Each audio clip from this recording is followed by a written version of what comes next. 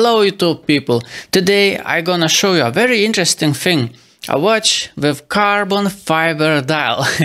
I personally like this idea very much of using all kinds of crazy materials as a watch dial. I think it makes the watch look more special, more of a conversation piece, it boosts its fun factor quite a lot. Very good idea. Now speaking about carbon fiber itself as a material, it is known for its durability and lightweight in the first place. And speaking about durability, I can speak from my own experience. The durability is simply incredible. But it has another very good property, that it is very beautiful. It has very strong shininess, and it is made in this wave pattern. And combined this shininess together with wave pattern, it creates this almost holographic effect on the eyes. And using this material as a watch dial, I think it's a great idea. So let's take a look how it looks like. This is old beaten up Invicta Pro diver. I bought it because I got a fairly good price. So hopefully after doing this review I'm gonna sell it without losing any money. Doesn't happen too often, to be honest with you. But anyway, I just wanted to have it as a toy for a while, just to experience this carbon fiber dial and make this little video. I took this dial out of the case to show you how it looks like, because my major complaint about this watch is creating such an interesting dial and putting it behind the stupid mineral crystal is a crime. It's just a stupid idea, because when you look at the dial like so, it's wonderful. It looks very interesting. Put it behind this mineral crystal and it becomes hazy, washed out, not that impressive. So if you make interesting dial like this one, you must put it under sapphire crystal with very good anti-reflective coating, or just use acrylic crystal. Like I will give you an example, this watch.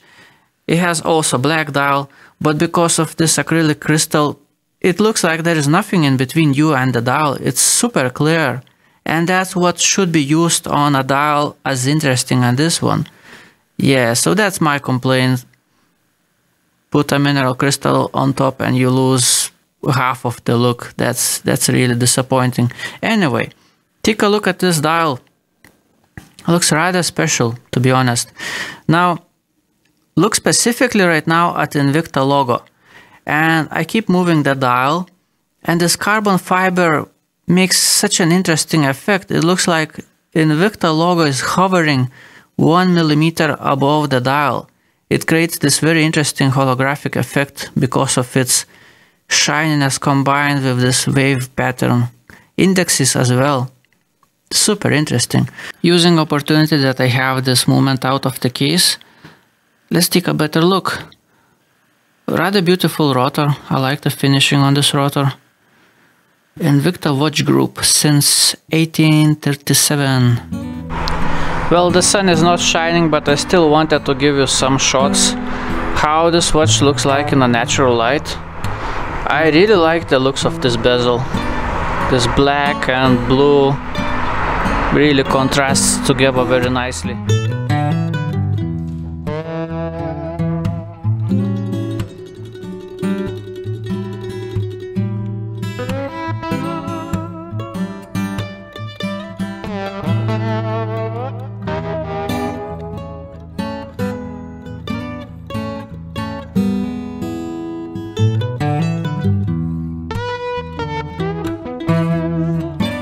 Two final things. How is the bezel action and how is the crown action? Bezel action is simply wonderful. On all Invicta Pro diver watches that I ever tried, bezel action is simply wonderful. No back play, very good friction, bezel stays in place, you ain't gonna knock it off. Sounds amazing, feels wonderful, very good alignment. Perfect, absolutely perfect. Now how is the crown? Also, same experience with all Invicta Pro divers. Wonderful crown action, big crown, very nice threading, very easy to screw it in, screw it out.